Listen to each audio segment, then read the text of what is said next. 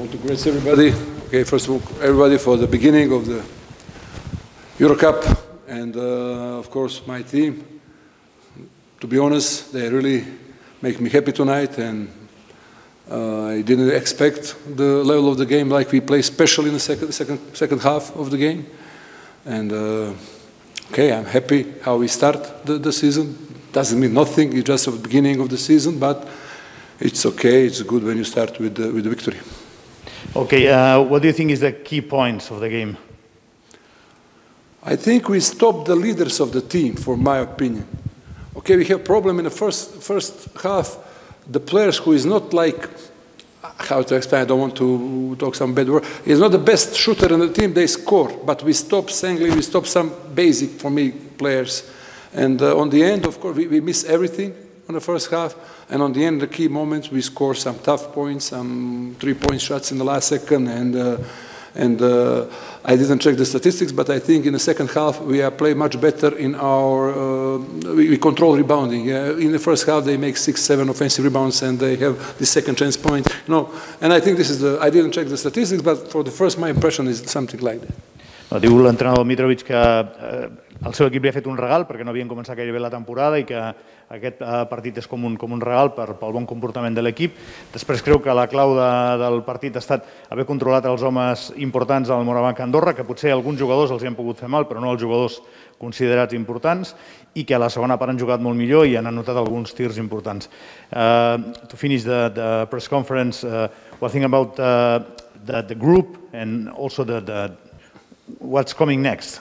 I think it's very tough group with the Virtus, Lokomotiv, and all the players. Don't forget, Lietkabelis beat Žalgiris 2 days ago, and Antwerpen, they fight, I don't know, half game against Lokomotiv, they told me. I think it's a very interesting group, but we need to check the players to see. For me, my team is question mark for me before the game, because we start just like a week ago with Kadim Carrington and Matthias Lesor to practicing, I think will be tough group, one of the best maybe in the EuroLeague. But for us it's just to wait, to hope that will be continue competition. Now we have always second or maybe cancel the game, like in our league, for example, some positive guys. This is, I think this is something for disturbing us, but we really try to focus focus on our next game, that's all. Que és un grup molt difícil, que el grup està format per equips molt importants, com la Virtus o el Lokomotiv, que serà molt difícil també mantenir la concentració davant fets com, per exemple, tenir algun jugador positiu i que es puguin ajornar partits, tant en la Lliga domèstica com a l'Eurocup, i que potser estem parlant del grup més difícil de l'Eurocup. Thank you, coach. Good evening. Thank you very much. Good evening, coach. First question is in English. What do you think about the game, please? Good evening. I think that it was a very tight game. We get at the last minute with the tied score, and I think that there was the moment of the players, and I think that Ibon was decisive for them, scoring tough shots. But before that, I think that there was a battle on the rebound that on the paper it looks like we control, but the truth is that each offensive rebound by them was an easy basket, and we were not able to score after those offensive rebounds. So the control that we have on offensive rebound was worthless, and well, it's just we knew that it was going to be a very tough game, like it has been, and it's just the first one. We know that this is a very tight group, and everybody can be anywhere, and so just to rest and get ready for the next AZB game, and next week we will try to get our first victory on road. Mateixa pregunta en català, Ibon, una valoració del partit, sisplau. Bueno, un partido muy igualado,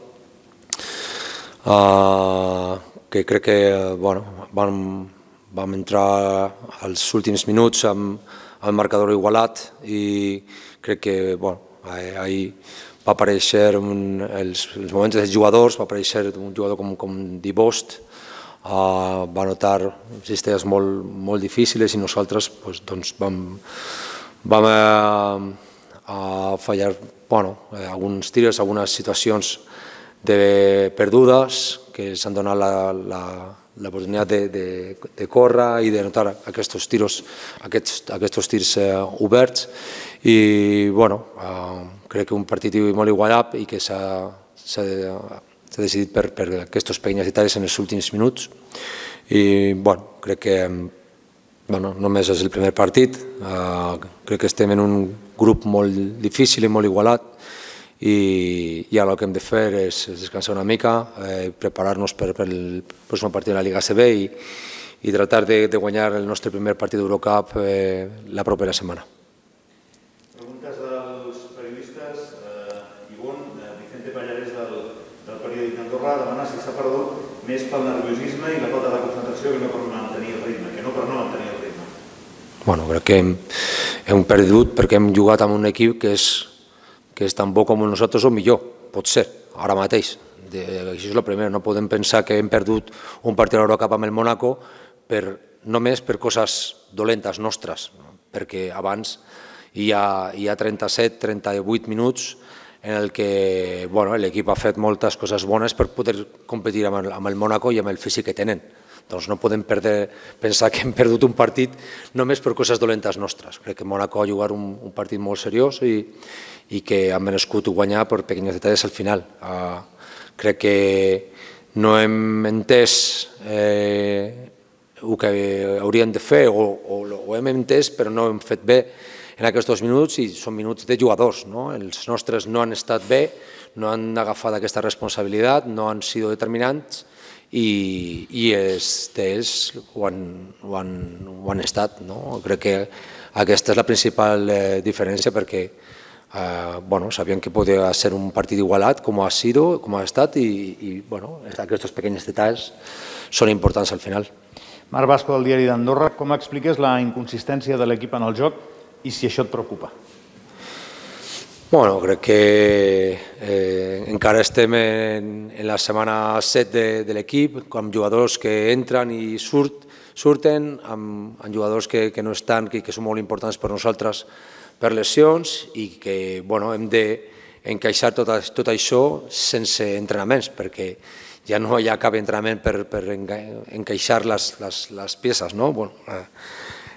Les lesiones mai són bones. A nosaltres ens han arribat en aquest moment de la pretemporada quan els jugadors tenien aquests rols i els seus jocs i ara hem tingut que moure tot això. No és fàcil jugar i no és fàcil encaixar les peces, però és la nostra feina i ho hem de fer. No estic preocupat per això perquè és normal, el que estic preocupat és perquè no tenim temps per fer-ho i hem de fer-ho competint i ara mateix